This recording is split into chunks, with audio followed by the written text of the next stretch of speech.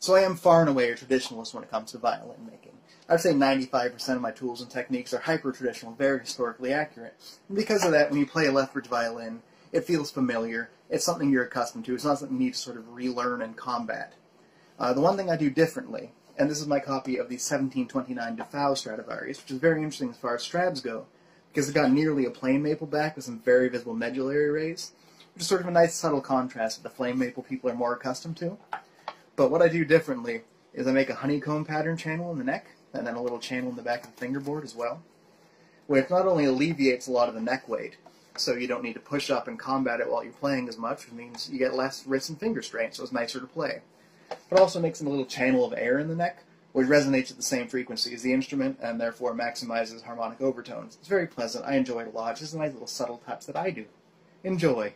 So here are 5 quick tips for buying intermediate professional quality violin, and there's 2 more in-depth ones below. First of all, buy from a string shop or a luthier. Big box music stores do not have the time to dedicate to properly setting up a violin, so it's going to be an extra expense down the road. Second of all, if they're going to cut corners, it'll be very visually apparent in the fingerboard, because ebony is hard to work, so I usually use the fingerboard as a metric for the rest of the instrument. The end should be tapered. If it's still like a 1/4 of an inch thick, it means they've just slapped on a blank and called it a day. If they've cut corners, we don't cut corners. The underside should also be as black as the top, otherwise they've dyed some cheap inferior wood, which will wear out quickly and require redressing within 6 months. Not cheap. Not worth it. The bridge should be shapely, have character, and perfectly fit the top. If it's still boxy like this, it means they slapped a blank on, still cut corners. Lastly, the finish. Should have brush marks, should have little imperfections. If it's perfectly glossy or perfectly matte, it's a spray-on polyurethane, which is too hard, doesn't sound good, and breaks the wood pretty quickly. Humidity. These 2 are a little more in-depth. These are especially applicable to shopping in person, but with decent pictures and descriptions, also applicable to online shopping. First of all, the purfling. You want to make sure it's an actual inlaid 3-ply stripe of purfling and not just 2 black lines drawn onto the top. The easiest way to do this is to look at the grain of the spruce and make sure it does not continue into the white stripe of the purfling. If it does, you've got 2 black lines drawn on, which isn't providing any structural support, although it still looks pretty. A little more roundabout, but also the weight of the instrument. Any decent luthier or string shop should list the weight without chin rest. You want less than 430 grams. I aim for 400, this one's 396. Some factory instruments can weigh up to 600 grams because they don't want to spend the time removing as much material from the top or back plates, which means not only is it heavier and therefore causing more shoulder and wrist strain, but also it's dampening the vibrations because you've got to move more mass with the vibration of the strings, which means it won't sound as warm or open or free. There are some exceptions, but this is generally universally true. For sure, I think my favorite things to work on would be the scroll and the F-holes, because not only are they very sort of fine and delicate, which is in stark contrast to who I am as a physical being, but also because they present a lot of opportunity to imbue sort of subtle character to them that are representative of the maker. The questions I get the most is about the sound post. Specifically, what's the purpose of the sound post and how does the sound post work? For those unfamiliar, the sound post is a little spruce dowel that lives inside of violins, violas, and cellos. You can see it through your treble side F-hole. Here's a terrible, not nearly to scale drawing to help me explain. In the case of violins, violas, and cellos, your strings run from the tailpiece over the bridge down the fingerboard to either your finger in the case of a fingered note or the nut in the case of an open note. The rosin on your bow hair grips and releases the string anywhere from 300 times to 6,000 times per second, which is what sends the string vibrating, which is what makes sound. If the sound post weren't there, the vibration of the strings would transmit from the bridge to the violin top and it would vibrate just up and down like an acoustic guitar. With the sound post in place, it acts as both a fulcrum and a coupling. So the top of the violin will vibrate in either a sine wave or a cosine wave, with the sound post being the fulcrum, and because it's now coupled to the backplate as well, the backplate will vibrate at exactly the same frequency. This almost doubles the amplitude, which is why a tiny little violin is so much louder than a big old acoustic guitar. Science. I love questions like these, because this is one of the annoying answers in Luthier, where the answer is, theoretically yes, in practice no. So there are 4 different scientific principles at play here. 3 of them are very sciencey wines, so you would take like a 20-minute lecture. I'm trying to avoid those. I want to keep Luthier accessible. Luckily, the most easy to explain one is also the most significant contributing factor. So in any vibrating string, you've got 2 key points. You've got the point of transmission, where the vibration of the string is transmitted to the instrument itself, and the point of termination, where the string ends. In the case of a violin, it looks like this. Termination at the tailpiece, transmission at the bridge, termination at the nut or finger. However, on an acoustic guitar, the point of termination and the point of transmission are mechanically linked via the bridge plate. That looks like this. Termination and transmission at the bridge, the other termination is the fret or nut. Means acoustic guitars are very good at directly translating the electrical vibration of the strings into an up and down vibration of the top. Adding a sound post would mean you need to input twice as much energy because you're now vibrating 2 plates instead of 1. With an elastic coupling between the top and back plates, like a big old pocket of air, it acts like a bellows, pushes the air and sound out through the sound. Today I'll be shooting 3 60-second explainers for individual parts and components of the violin. Up first is the bridge. Now the bridge is a very tricky piece of violin geometry, and here's why. Because you want to remove as much material as possible from the bridge in order to minimize its weight, and therefore maximize its transmission of vibration from the string to the instrument. But taking that too far will yield a bridge that's very brittle, and therefore prone to warping or breaking. Which means you need to be very selective in not only the quality of wood, but also in how you shape it.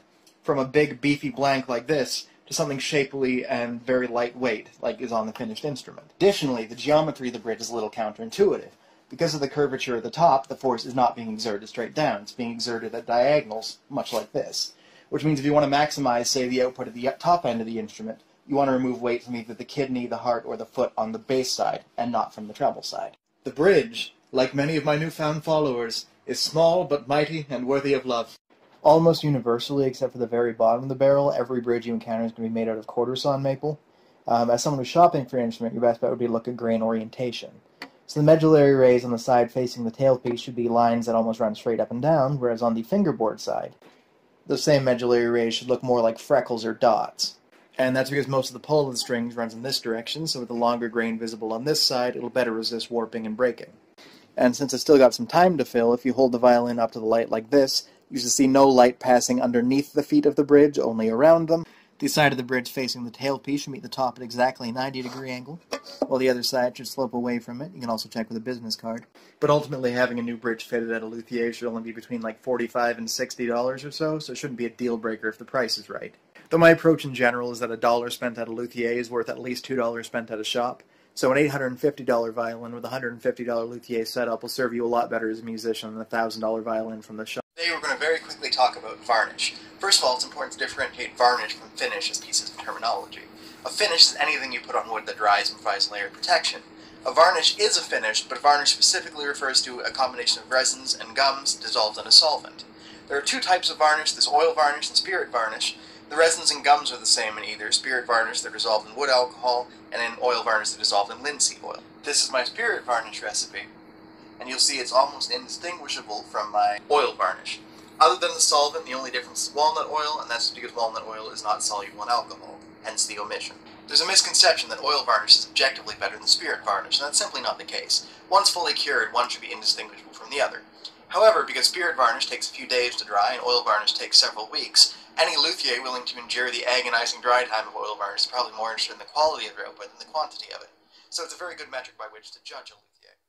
So the only difference between a fiddle and a violin is the player and their technique. However, there are certain fiddle players, specifically of bluegrass and maritime fiddle music, who prefer a different setup for their instrument. I printed this at larger than scale for the sake of visual clarity, but the fundamental difference is the curvature at the top of the bridge. A violin will have a slightly steeper curve to provide better separation between the strings so you can more easily play one string at a time without accidentally hitting the adjacent string.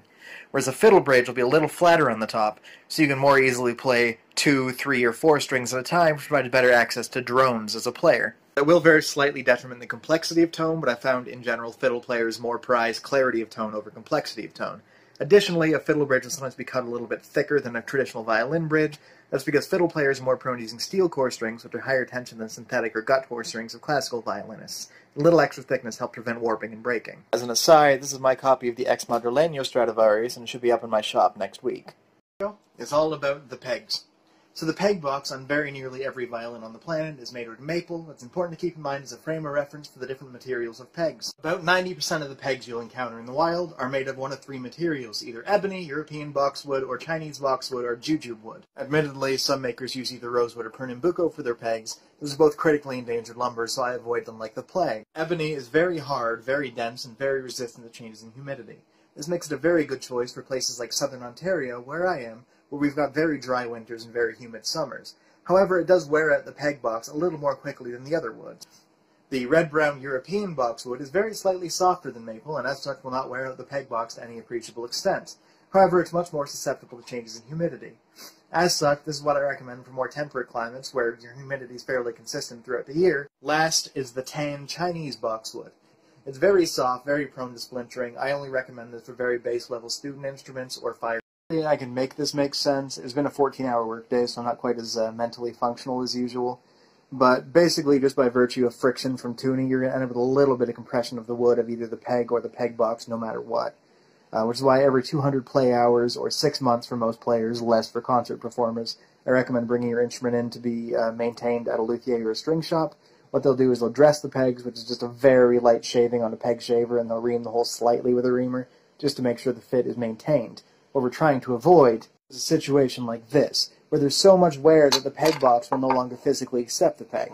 In this case, you need to rebush the peg box, which consists of inserting a dowel, sawing off the dowel, re-drilling the peg holes, retapering the peg holes, and fitting a whole new set of pegs. A full rebush job will cost you up to $800. I'm a little more reasonable, but that's pretty average, whereas your semi-annual maintenance costs you between $50 and $100. I think of maintenance as being like an oil change, where it would be nice to not have to do it, but doing it will save you a fortune in the long run. This is only part one. So last night I'd mentioned semi-annual maintenance and how it ought to be done on all string instruments. I figured I'd quickly go through what that entails. First, there's a 3-phase inspection process. There's a playing phase where I noodle around on it, make sure it sounds good, make sure it feels right under the fingers, and that the pegs will hold pitch without slipping or sticking. Then I'll do a visual inspection, where I make sure there's no cracks forming, no seams opening up, make sure your tailpiece is in an appropriate position, that your bridge is an appropriate height and thickness, and that it hasn't warped, cupped, or cracked, and that your fingerboard is nice and smooth and no divots dug into it from playing. Then I'll remove the chin rest, remove the tailpiece, strings, and bridge, make sure there's no open seams that were hidden by the chin rest clamp, because that happens quite often. Make sure your sound post is in an appropriate position, hasn't been knocked off kilter, and then just double check everything a second time, and then clean it with a microfiber cloth and a gentle cleansing solution. Then I move on to the servicing phase, but that's part two. Obviously, the actual work required is going to vary significantly from instrument to instrument. Universally, I'll polish the fingerboard so it feels better under the fingers, I'll lubricate the nut and bridge to minimize the risk of string breakage, I'll redress the pegs to get them to fit perfectly without slipping or sticking, and quite often you have to slightly adjust the length of the tail gut. The Saucony-style tail guts, the nylon ones like these, tend to stretch a little over time. They're quick to adjust with the screws, but you want your string afterlength to be exactly 1/6 the playing length of your string to maximize harmonic overtones without introducing undue risk of developing wolf notes. From there, I'll do any minor repairs that are necessary, open seams, sound post or bridge adjustments. For any major repairs, like cracks that need stabilizing, I'll contact you first, so I'm not billing you for things you're not willing or able to pay for right then. And then I'll restring it, set it back up, and get it back to you. Now, I bill hourly for the amount of work involved, so a fiddle that's in fine fettle will only cost about $30 to get set up, whereas one that needs more work might cost $100. Anyways, I'll be showing helpful resources behind me throughout this video, but I think Luthier is one of those things that's a lot more intimidating to start than it is to do, because Luthiers will talk about things like dendrology and Chladni patterns and vibrational modes, and that's very intimidating. And those are all things that are important to grasp eventually, so you can consistently create instruments with a certain complexity of tone. But consistency and complexity do not matter for your first few builds, you know? Your first few are about learning and experimenting and making something with your own 2 hands that makes music. There's a magic in that. I went to the prestigious school of books and YouTubes. My first few builds were firewood, and then my 18th won me the Spirit of Stradivari award. You know, I'm a firm believer that Luthier should be more accessible, because if you can make a birdhouse, and you can make mistakes without hating yourself for it, you're golden. You've got what it takes. If you can afford the financial investment of going to any of the violin-making schools in America, you know, good for you, great. If you can afford the time investment of a traditional apprenticeship, wonderful. I just took on my first apprentice. You know, she's fantastic. I love her. Read, watch, reach out, realize there's power in fucking up. That's my name. So sometimes I get hate from other luthiers for oversimplifying or overgeneralizing violin-making practices, and that's fair, you know. I know where you're coming from. You know, first of all, each luthier has like 5 opinions that all the other ones hate. That's just what happens when you're learning from experience. But second of all, you know, what I'm trying to do is demystify violin making and make it more accessible to the masses. This is not by any means something that'll turn you from, you know, someone who's never handled lumber into a master luthier. That's not what I'm aiming for. That's not something I could achieve in 60-second bursts. If you've never been on the ice before, just bought your first pair of skates, is your instructor going to teach you a quadruple axel, or are they going to teach you how to lace up, skate, and stop? If it was your first day in med school, would they teach you how to run an IV, or would they teach you how to do a coronary revascularization? You know, this is baby steps. This is literally painting the canvas so that you can start, you know, creating your own things and being your own person. Third of all, I'm doing okay. You know, TikTok is not the sum total of my knowledge. I know what I'm doing. Just thought to quickly introduce you to my apprentice. Hello! This is Grace. She's wonderful. I love her. She teaches cello. She built her first violin. She's fantastic. She's wonderful. It's got my name on it and everything. I'm so excited. Anyways, I'm adopting her.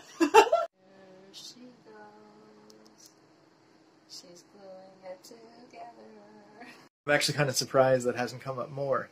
There's two reasons for it, basically. One is that because gender identity is such a, sort of elastic or non-concrete thing that can evolve over the course of your entire life and is equally valid sort of no matter where you fall on the gender spectrum, I think it's just a lot more inclusive than words like dude or babe or whatever.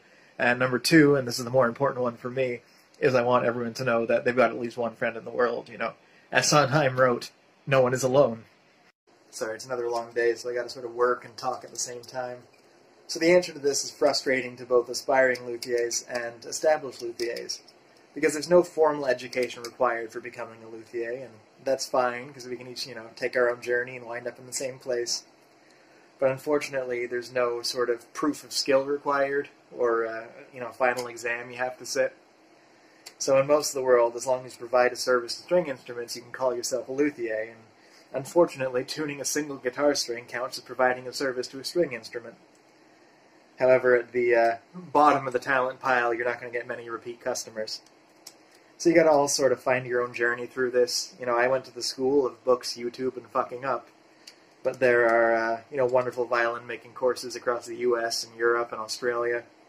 And there's always the traditional apprenticeship route, which, I've just started taking on my first apprentice, and she's wonderful. I support you. In order to understand why your fine-tuners are fucking up your tone, first you need to understand how a mute works. A mute is a little piece of rubber, plastic, or metal that clips onto your bridge, and its sole function is to add mass to the top of the instrument exerted as downward force. The more mass there is to move, the lower the amplitude of vibration will be for a given input of energy. So this not only reduces the overall volume of your instrument, but also muffles or subdues the harmonic overtones of it. Because the tailpiece free floats over the belly of the instrument, it too exerts a downward force on the bridge. So the more mass there is on your tailpiece, and the closer that is to the bridge, the greater the muting effect. E strings are finicky, so it's really hard to go completely without fine-tuners, but with modern strings, the G and D can be really easy to get to pitch just using the pegs, and the A string doesn't put up too much of a fight either. Even if you're completely reliant on 4 fine-tuners, there are far better options than these heavy little guys. Tailpieces with built-in fine-tuners don't alleviate any weight, but they do at least move it further away from the bridge. Additionally, there are aluminium or titanium fine-tuners that are about a third the way to the steel or nickel ones that alleviate your issue somewhat as well, as would a thinner or lighter tailpiece. And that's why